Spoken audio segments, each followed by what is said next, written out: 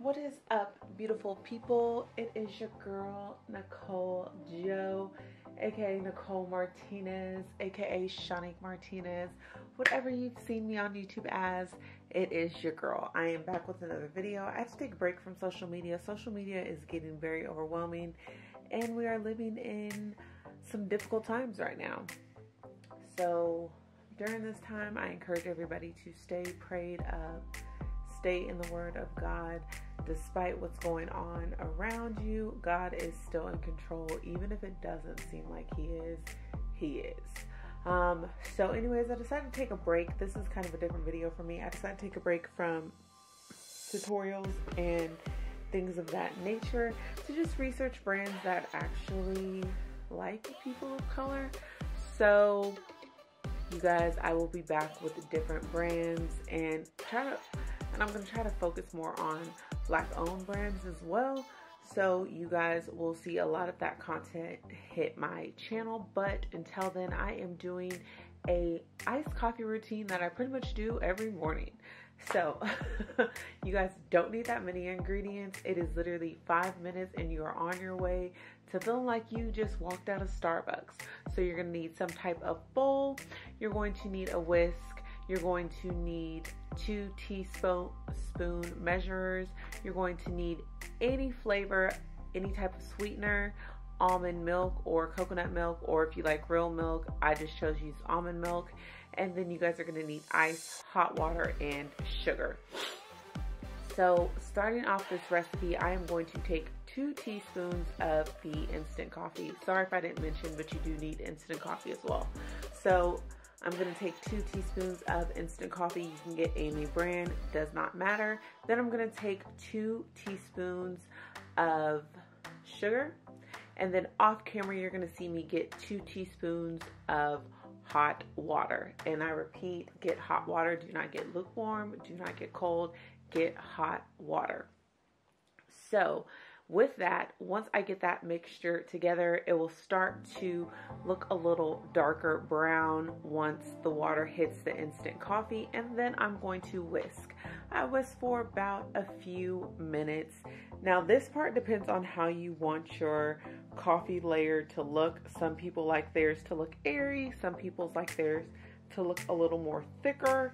Some people like it to look watery. This is just depending on how you feel like whisking this up. I'm more of a thicker consistency. I don't really care for the airy consistency, but you will know the coffee is done once you go ahead and mix it up and it starts to turn a light brown color. I don't know if the color is going to capture on my camera, but it is. It's supposed to be light brown, like a caramel color brown. Anyway.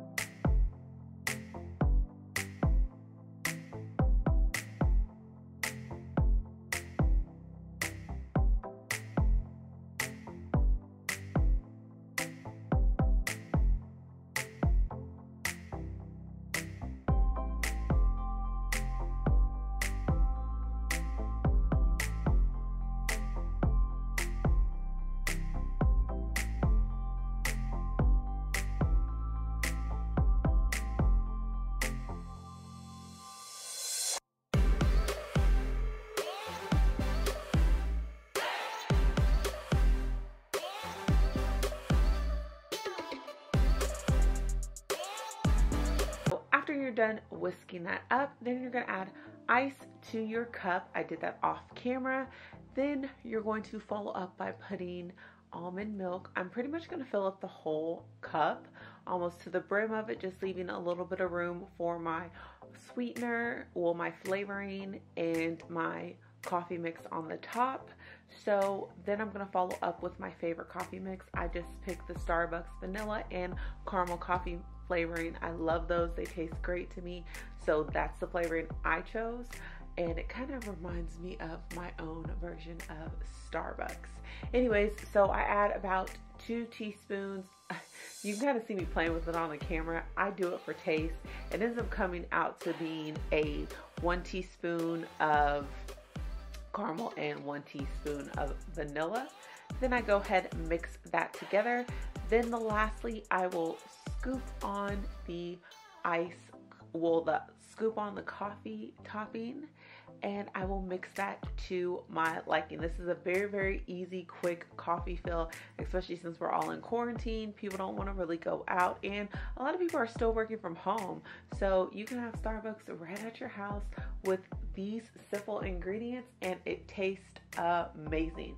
But until next time, y'all, bye.